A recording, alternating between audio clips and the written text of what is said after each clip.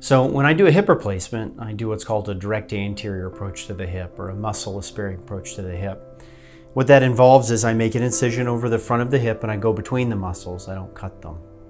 The hip is a ball and socket joint, and what we do is I remove the old ball off of the thigh bone. Now, the thigh bone isn't solid, it's hollow. So I prepare the inside of this bone to accept a stem that sits in here. It's a very tight fit, a scratch fit, and the bone will actually grow into a surface on the outside of the stem. I then put a new ball on top of that. On the cup side, I clean out the cup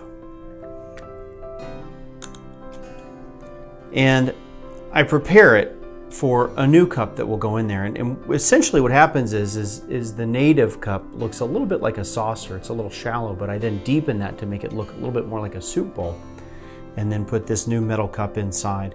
This also has a special roughened surface on the back of it that the bone will grow into.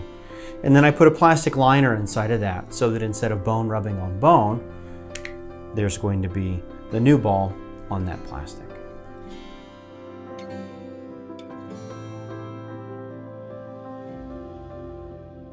So I think of the decision to have a hip replacement as being predicated on two different things.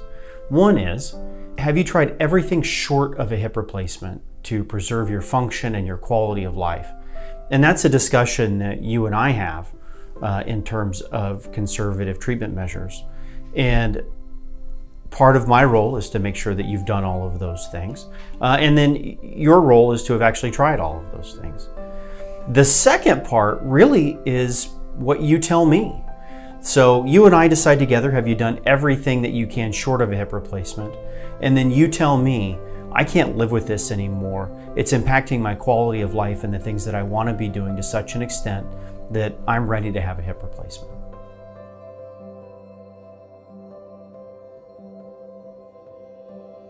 So there's a reason that we don't go straight to hip replacement right out of the gate when someone has hip arthritis or hip pain, and that's because there are risks associated with hip replacement surgery.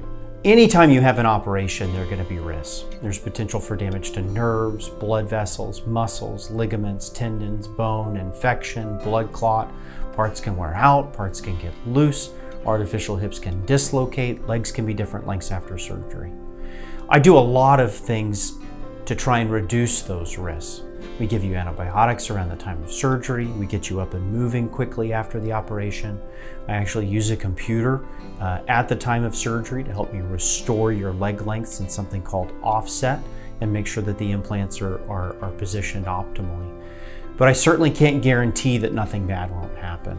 While those risks are rare, rare isn't zero. What I do guarantee every patient I operate on is that I will always do my best and I will never lie.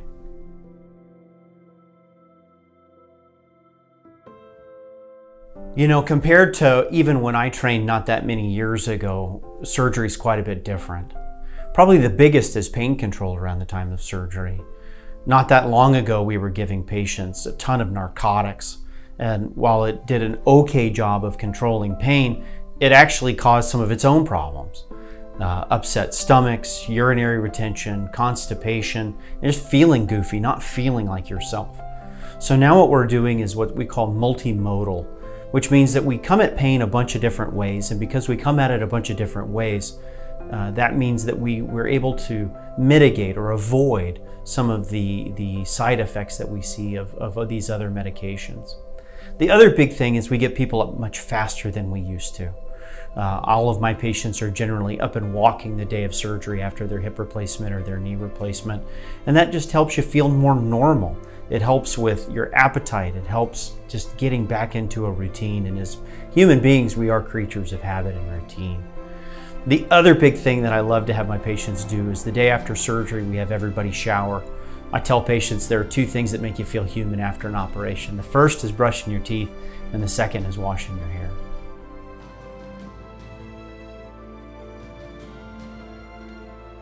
The decision to go forward with a hip replacement is based on two things. Have you done everything short of an operation to try and work around your hip pain and your limitations? And two, is it bad enough to justify an operation? The youngest I've ever done a joint replacement is 14. The oldest I've ever done an elective joint replacement is 101. And so if you have problems that are limiting or negatively impacting your quality of life, that's when you really do need to talk about something like this. The biggest misconception I think right now about hip replacement surgery is that you're either too young or you're too old. And that's just not the case.